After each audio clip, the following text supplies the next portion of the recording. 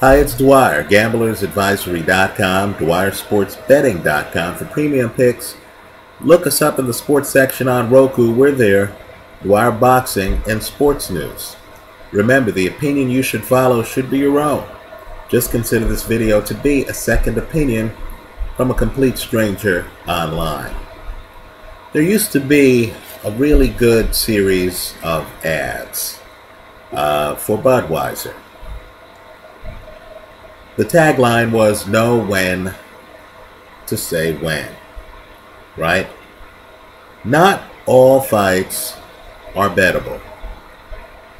What you're trying to do is you're trying to look at mispricings, right? You're trying to see odds that, quite frankly, don't reflect reality. When the odds actually match reality, the casino is quite good at making it difficult, if not impossible, to hedge the most likely scenarios. Such is the case in a fight that I think is far more competitive than the public realizes. And that's this fight. It's a light heavyweight unification fight this weekend between boxing legend, certain Hall of Famer, one of the best middleweight champions in history, now fighting at light heavy, different division, Bernard Hopkins.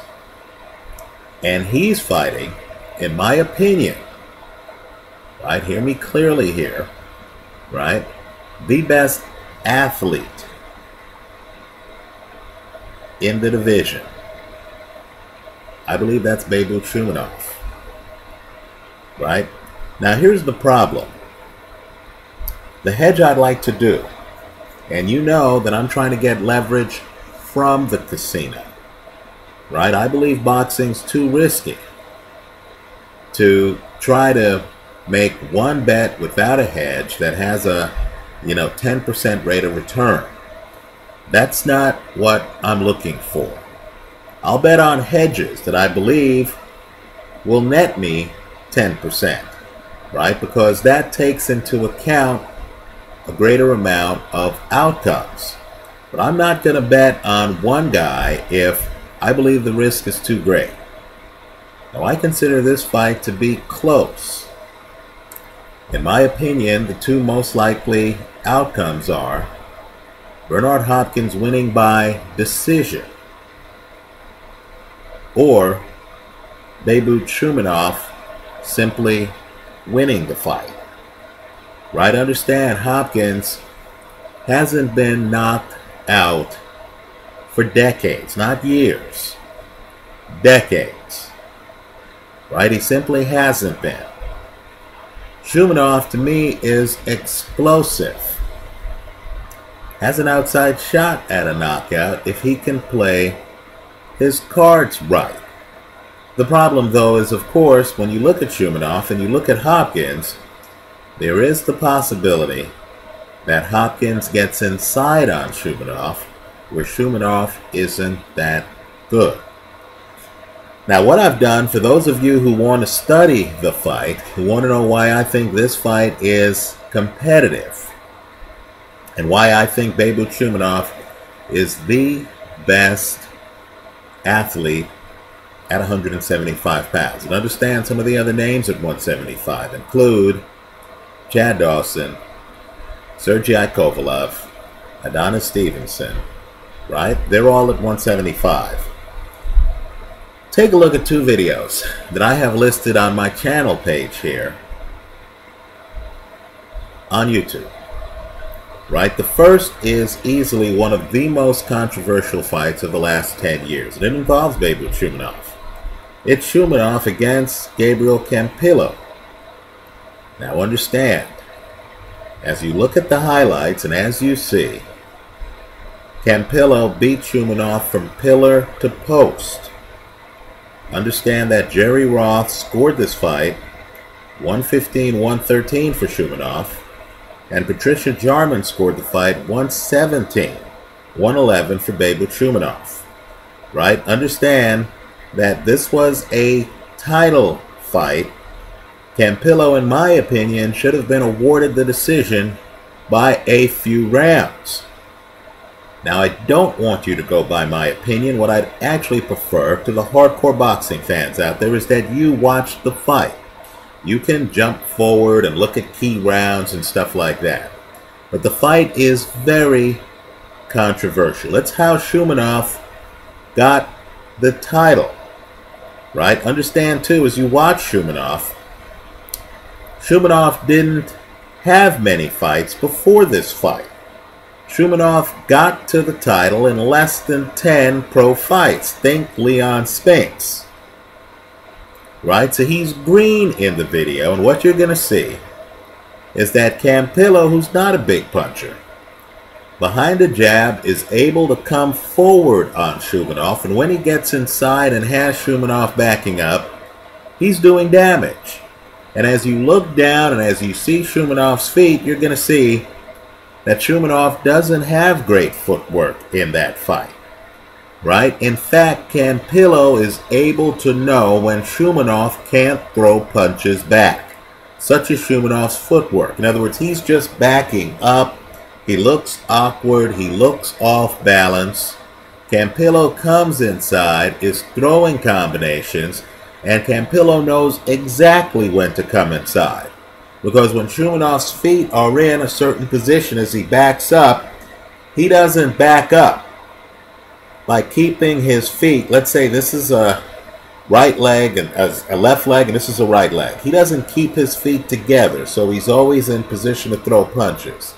No, Shumenov backs up like this, and the problem is, when he throws a foot back like this, you know he can't throw a power punch with the hand associated with this foot, right? So if he has this foot back here, he's not going to be able to hit you with a strong left hand, right? So Shumenov looks incredibly green in that fight. Simply put, he looks overmatched. But here's what you need to know. Number one, that fight's actually a rematch. Campillo and Shumenov fought before that fight, right? Campillo is the kind of guy who picks things up as fights go along. You may recall, he fought Tavares Cloud. He got blown out early, knocked down early. Then he figures out Cloud's defects, dominates Cloud. I know that fight also had controversial scoring, but understand Campillo makes adjustments. The tape that you're going to see on my channel page here is Campillo after having seen Shumenov for several rounds, right? The second thing is that the tape is an old tape. It's several years ago. I believe it's 2010 or thereabouts. Now I'm here to tell you that Shumenov's game has changed materially, right? When you look at the Campillo tape, Shumenov doesn't look like a great athlete. What I want you to do is to look at his tape in his last fight against Tomas Kovacs. You're going to see a guy who, quite frankly, looks like a different fighter. Now understand, Shumenov has been the champ for years. He hasn't been that active. But when you look at the Kovacs tape, and I understand Kovacs, isn't viewed as an elite fighter, even though he has a distinguished amateur pedigree.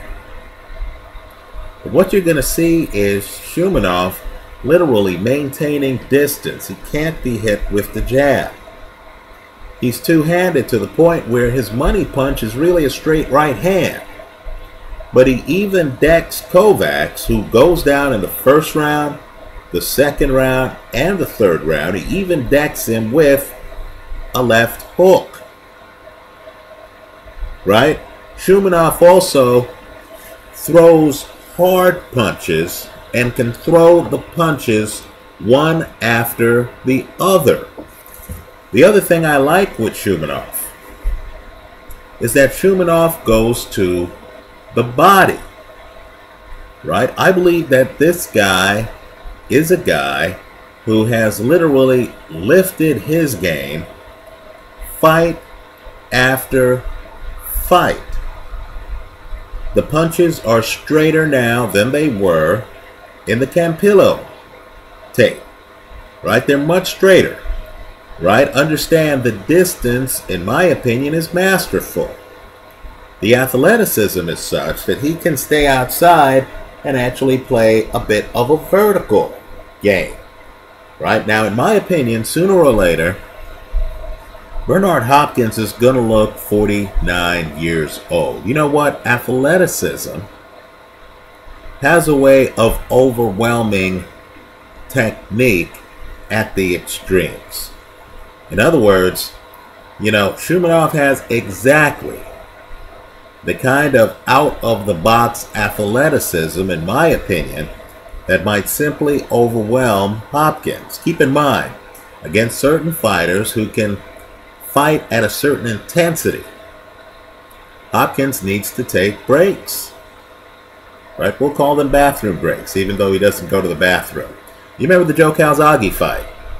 Hopkins does everything there to take breaks. The Roy Jones fight, the rematch. Hopkins does everything there to take breaks. Now, I'll leave it up to you to look at film and to figure out whether Calzaghe hit him low, or whether, every shot that Hopkins claimed was a rabbit punch and that Roy Jones fight was a rabbit punch. The point, though, is that Hopkins needs to pace himself, right? I'm not sure if he'll be able to do that against Beibut Shumenov, right? I also think, too, Hopkins getting inside might be a bit more difficult, because Shumenov, of course, now has figured out how to stay outside of the jab. This is one of those champions who, in my opinion, quite frankly, has learned on the job. Now understand, there are some wrinkles, and they're huge. Naseem Richardson, Bernard Hopkins' trainer, has actually worked with Shumenov. That should be a red flag, right? The last thing you want is an elite fighter with a trainer with knowledge of the other fighter in his corner. Think Freddie Roach, Oscar De La Hoya's former trainer, right? He was in Oscar's corner when Oscar fought Floyd. Think Freddie Roach in Manny Pacquiao's corner when Pacquiao fought Oscar, right? Freddie, literally, after that fight, talked about how he threw Oscar in the ring with Ivan Calderon when he was training Oscar. And he saw things in training camp that suggested that Oscar couldn't handle certain things Calderon was doing, like speed and movement. And Calderon was a smaller fighter like Manny Pacquiao, right? Pacquiao was viewed as the smaller fighter at that time.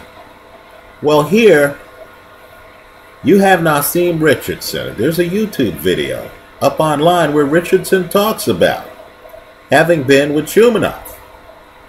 You have Naseem Richardson having been with Shumenov, talking about Shumenov. And then, of course, when you look at the Kovacs fight, you'll see Bernard Hopkins is in the crowd, and he's openly campaigning to fight Shumenov. So clearly the Hopkins people feel that they have the blueprint on how to beat him, right? Richardson left Shumenov because Richardson claims that Shumenov wouldn't listen to him. Well, here's what you need to know about Shumenov. Very hardcore personality, right? Think of an entrepreneur. Think of Richard Branson, a guy who is not afraid to swim against the tide, right? A guy who envisions an outcome and asks himself why things aren't being done that way, and then goes out and tries to do it. It might shock a lot of people to learn that light heavyweight champion Beibut Shumenov doesn't have a head trainer. He calls himself the head coach. One of his chief advisors is his brother. Right? There's no Nacho Beristain, Joel Diaz, Robert Garcia, Emmanuel Stewart, Nassim Richardson in his corner. He has guys in his corner. But it's a team. And he is the boss. There's an interview here online with him where he's asked why he doesn't have a head trainer. And Shumenov, who is outside the box. Understand, this is a guy who used to promote his own fights. Now he's with Golden Boy, but he used to promote his own fights. Right? This is a guy who fought for the title and won the title early in his career. Right? This is a guy who most people don't realize has been a light heavyweight champion for years. But yet he's only fought in 15 fights as I make this video. Right? This is a guy who, quite frankly, was an Olympian. Shumenov explains in the YouTube interview that no trainer is going to be able to give him the kind of around-the-clock attention, the kind of 24-hour attention that he can give himself. Now, when you see him in the ring, his technique is unorthodox. Right? You look at his jab, and it's an interesting jab. It's kind of like a James DeGale type jab at times. It's really more of a paw. Right? You see his stance, you see how he's outside. It's unorthodox. Right? Doesn't look like he's trained by John David Jackson or Sugar Hill. No, this is an outside the box guy with a unique style. But I'm here to tell you that with his athleticism, it works. Right? I'm here to tell you that personality-wise, I don't believe there is any trick that Bernard Hopkins can pull that would intimidate or mentally discourage Beibut Shumenov. Right? You need to understand entrepreneur types like this guy.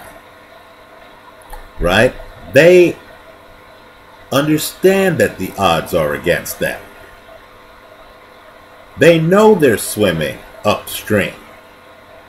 Right? When Richard Branson types enter into a market, they know they're established players in the market. They know there's a hierarchy. They know that everyone believes there's a right way to do things. They also know that there's something called evolution. Right? That the ideas that we thought were the right ideas, let's say in Jack Johnson's day, changed by the time we get to Joe Louis's day. Right? Changed by the time we get to Ali's day. Right? And have changed to now. Right? We'll call this the Klitschko era. Right? So Beibut Shumenov doesn't believe he needs an Emmanuel Stewart in his corner. Right? Understand, too, who the guy is. His family's wealthy.